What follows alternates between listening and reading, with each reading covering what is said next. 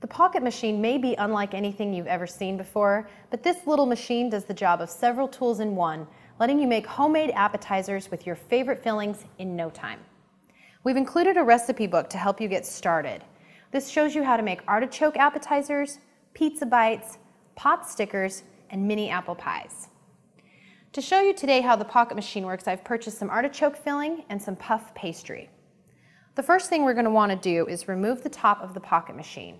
We use this piece to cut some ovals into the dough. Once I have a few cut, I'm going to place one of the ovals on the pocket machine, pressing down lightly to make sure the dough just sort of sticks to the machine. Now, holding the base, I'm going to twist just the top of the machine to create a perfect little pocket. You may have to press down lightly to help it along.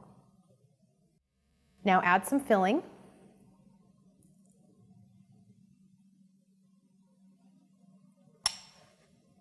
Now for my favorite part. To seal the pocket, squeeze the sides together like this. Then remove the excess material from the middle. Now open the sides and twist the opposite direction to release the pocket.